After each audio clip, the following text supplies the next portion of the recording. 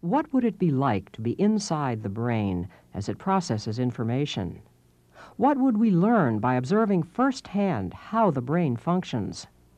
What if we could for a few moments play at being a brain, each of us taking the part of individual neurons working together to solve problems?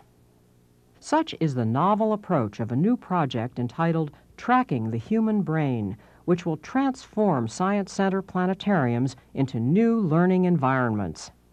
A complex array of interactive media devices will be fused with the audience into a model of a working brain, created by an equally complex team of art and science specialists.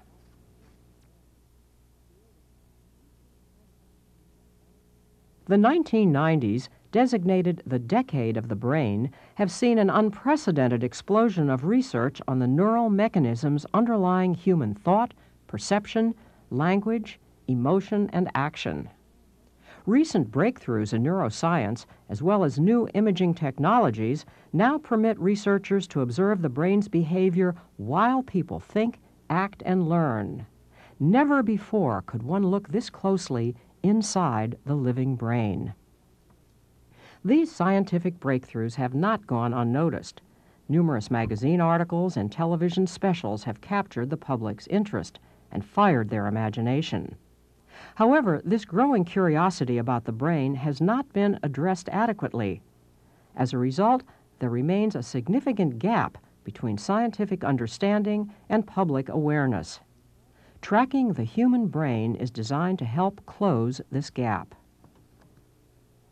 The creative team developing Tracking the Human Brain recently produced Journey into the Living Cell, the first interactive, immersive planetarium show on cell biology.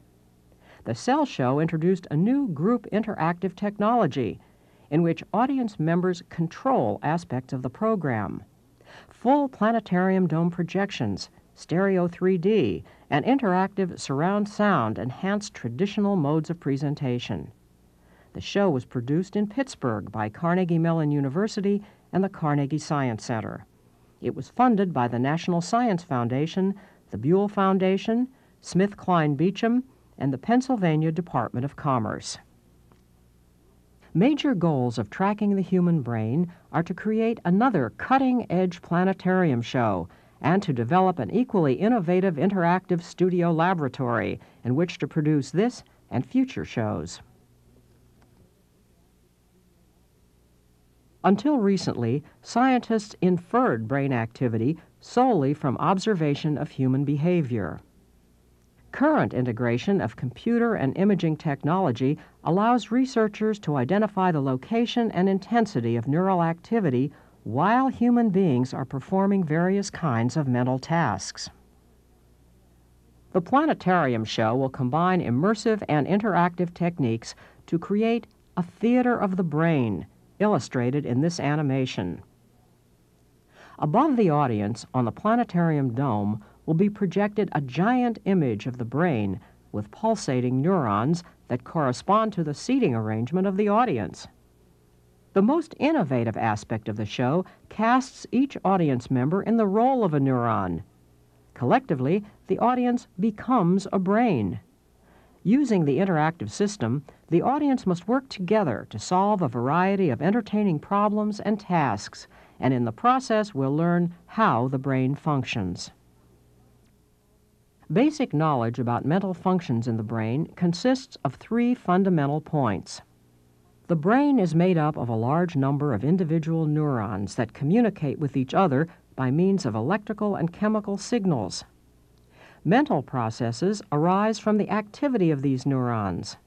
Neurons receive signals from other neurons, generate signals themselves, propagate those signals along their outgoing fibers, and transmit those signals at the ends of those fibers where they connect to other neurons.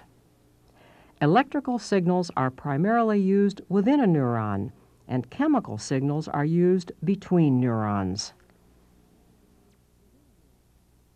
Each region of the brain plays a specialized role in processing different types of information and contributes in distinct ways to cognitive and mental functions. Here is a simulation of brain activity that results from the presence of a visual stimulus. Note that the active portion of the brain at the back of the head is responsible for the initial processing of visual input. The ability of the brain to interpret information and carry out mental processes depends upon cooperation among regions. In this particular case, several regions of the brain are involved. Visual processing of the input is located at the back of the brain. The region responsible for the actual movement of muscles in the hands is located near the middle of each side of the brain. An interactive studio laboratory will be located on the campus of Carnegie Mellon, one of the world's premier research universities. It will provide a state-of-the-art environment for design, production, development, and evaluation of the new planetarium show, as well as future shows. This unique facility will be fully outfitted technologically with the audience interactive system, computer graphics projector, and an interactive audio system. It will seat 30 to 50 people. A team of exceptionally skilled and talented scientists and artists will collaborate on the production of Tracking the Human Brain. Project and artistic direction will be provided by the Studio for Creative Inquiry at Carnegie Mellon. Scientific content will be overseen by the Center for the Neural Basis of Cognition, a joint program of Carnegie Mellon and the University of Pittsburgh. Computer visualization will be developed at the Pittsburgh Supercomputing Center. Initial presentation and special planetarium effects will occur at the Carnegie Science Center's Buell Planetarium. Along with talented students and faculty at CMU, middle school-age boys and girls from 2 Pittsburgh organizations will also be involved in show development. As students are seldom asked their input in the creation of educational materials, the team felt that involvement in the project would encourage cross-disciplinary thinking and participation of a segment of the target audience. Manchester Craftsmen's Guild is a multicultural and highly acclaimed arts education program whose students are mainly from disadvantaged families. Other students will come from the I Have a Dream program, serving African American children. In both programs, at least 50% are girls. The resulting planetarium show will be distributed to science centers throughout the United States. Dissemination of the show will be managed by the Association of Science and Technology Centers.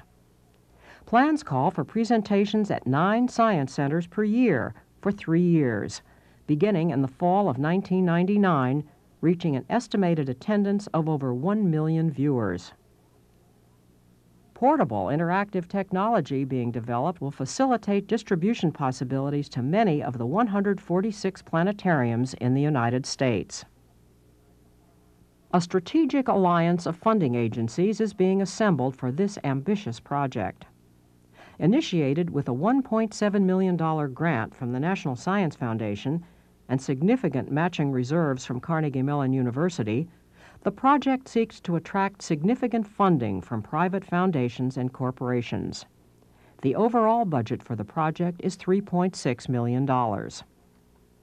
Funding will be used to support developing the Interactive Studio Lab and its associated equipment and personnel, research and development of materials for the show, show production, which includes all audio and visual materials, computer graphics, and programming, show evaluation by professionals in the field and outreach through local schools, nationwide distribution and promotion of the show.